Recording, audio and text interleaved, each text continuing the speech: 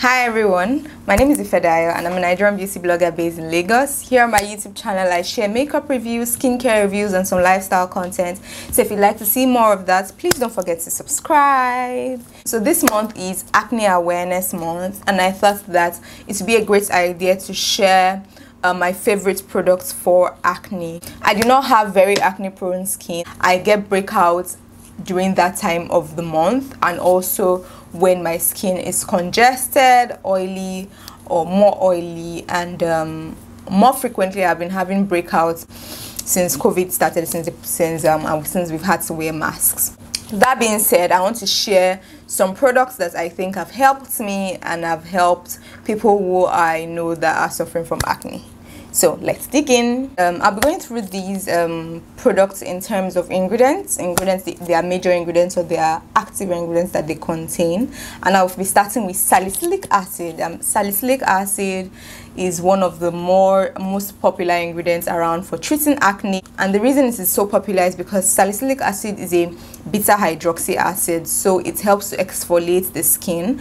And the reason salicylic acid is particularly beneficial is because salicylic acid is lipophilic, and what that means is that it's able to penetrate all clogged pores or congested pores, and because it is lipophilic, it is able to exfoliate oily skin better. It helps to really break the bonds that hold dead skin cells together and really helps to get into those pores and help to exfoliate your skin. It also helps to reduce oil or sebum production as well. Talking about salicylic acid, my favorite product that I have used that contains salicylic acid is the Paula's Choice 2% BHA solution. This I have raved about so many times about this product on YouTube, on Instagram, and it's really the GOAT. It's like the GOAT. It helps to clear out mild to moderate acne. It helps with hyperpigmentation as well, helps to really brighten your skin and even your skin texture. I really love this. All you have to do is wet a cotton pad with this and pat it across your face, or you can also pour it into your palms and pat it into your skin. Either way works, and I think that this is one of the most efficacious products containing salicylic acid that I have used personally, because it really helps with those breakouts. And what I notice is that when I have breakouts and when I apply this consistently for 2 to 3 days, my breakout reduces in size, becomes less inflamed, and if it's a cystic one, if it's one of those very painful ones underneath the skin, it helps to reduce the inflammation that I am experiencing at that time. It's really a beautiful product. I rave about it all the time and I really love this products. Another product that contains salicylic acid, which I really like as well, and which I really saved me when I started having mask-induced acne or maskne, is this Bliss Clear Junior Toner plus Serum. This also contains salicylic acid, or contains niacinamide, Centella asiatica, and some other really nice skin-loving ingredients within it. And this really helps to exfoliate your skin, exfoliate those clogged pores, and also helps in treating acne. I would say of the two of them, the Paula's Choice is more effective, but this is also really great because it also has other beneficial ingredients that help to soothe your skin while going through the exfoliating process. Also, this one really helps to control your sebum levels, which I noticed significantly because it contains zinc as well. So it really helped to control my sebum levels and my skin felt less oily when I was using this. I usually recommend that if you are unsure about using salicylic acid in leave-on products like any of these two, you can go ahead and use a salicylic acid cleanser. And there are two salicylic acid cleansers that I recommend. The first is the Inkey salicylic acid cleanser. I have used that cleanser in the past. I do not have it with me right now. That cleanser is amazing for acne prone skin. It's amazing for acne skin. It's amazing when you have breakouts. What I do is that I wash my face, I apply the cleanser onto my skin and then leave it for about a minute or two and then rinse my skin off, and it is a really beautiful cleanser for acne prone skin. Another cleanser which is really beautiful for acne prone skin is the Cerave Renewing Essay Cleanser. I will leave the pictures of those cleansers on the screen so you can check that out. But that is also another really good salicylic acid cleanser which I have not used personally. I've heard good reviews about it for treating acne. So if your skin cannot handle salicylic acid in a leave-on product, or you're worried because you have very sensitive skin or your skin is really irritated at that point in time, I think that salicylic acid cleansers may be a good way to go. Obviously they will not work as effectively as leave-on products, but it's a good way to start if you're worried, if you're new to chemical exfoliation, or if you have very sensitive or irritated skin. The next product I'm talking about is benzoyl peroxide, and benzoyl peroxide is between salicylic acid and benzoyl peroxide. My experience with both ingredients have been really amazing, but benzoyl peroxide is also another amazing ingredient for acne, for breakouts, when you have that especially for cystic acne, when you have that really painful breakout underneath your skin. And this is why benzoyl peroxide has antibacterial properties, it has anti-inflammatory properties that helps to kill the bacteria that usually causes acne. That's the Propionibacterium acne. So it helps to kill that bacteria and also has anti-inflammatory properties, so it helps to calm down the inflammation that goes on with acne. I usually use it in a leave-on cream like this, formulation that contains varying between 2 to 10% of benzoyl peroxide. Another really nice way of using benzoyl peroxide, if you cannot tolerate it because it can be quite drying, is to use it in a cleanser form like I explained earlier with salicylic acid. So one very good cleanser that contains benzoyl peroxide is the Cerave Acne Foaming Cleanser, if I remember the name correctly. I'll leave a picture here so you guys can check that, can see that. But that cleanser is also a really good cleanser to use. So that's the second ingredient that I like for treating acne. Third kind of products I should talk about are products that contain a combination of exfoliants, and this is better when your skin is less irritated and you want an extra exfoliating step.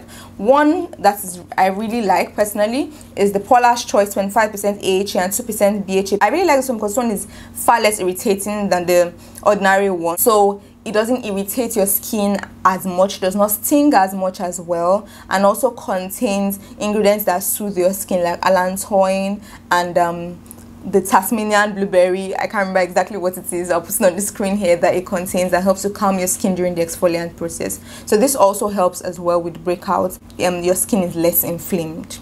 The fourth ingredient I'm talking about are retinoids. So retinoids ranging from adapalene, which is an over-the-counter retinoid, to tretinoin. So adapalene, popularly known by the brand name Differin, is a really good ingredient for acne. It's a weaker retinoid, and it's really good because it helps to increase cell turnover, and in so doing helps in treating acne. It is also a really good ingredient because it has anti-aging benefits, so it helps to plump your skin, reduce the appearance of fine lines, and is an all-over great product, great ingredient for acne. The other ingredients would be tretinoin, which is a prescription product as opposed to adapalene. And how tretinoin works is that it helps to treat acne because it helps to get into the sebaceous follicle and can really help to prevent comedones from occurring, can also help to prevent recurrences of comedones.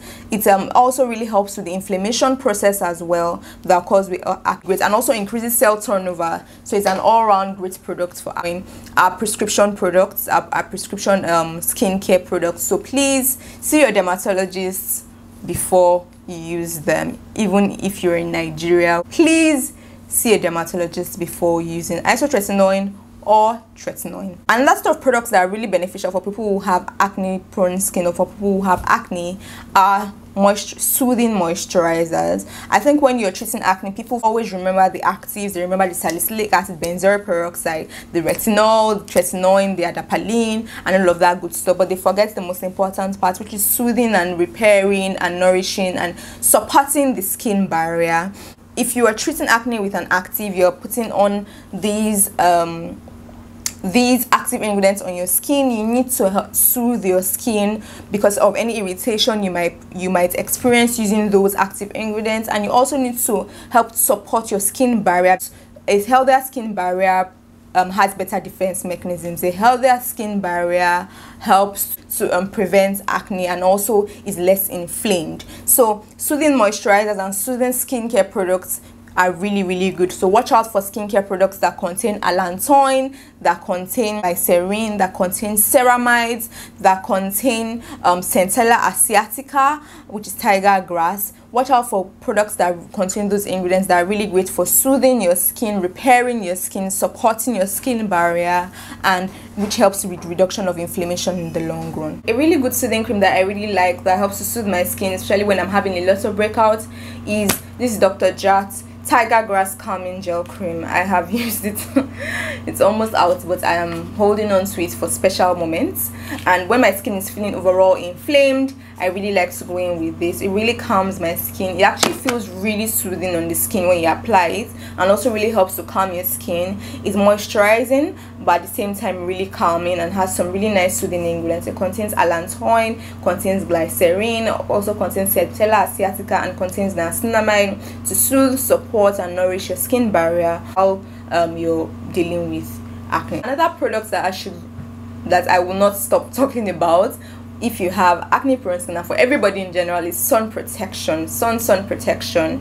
UV damage is not great for your skin. You're using all these actives, some of which can increase your sensitivity to the sun, especially beta hydroxy acid, salicylic acid.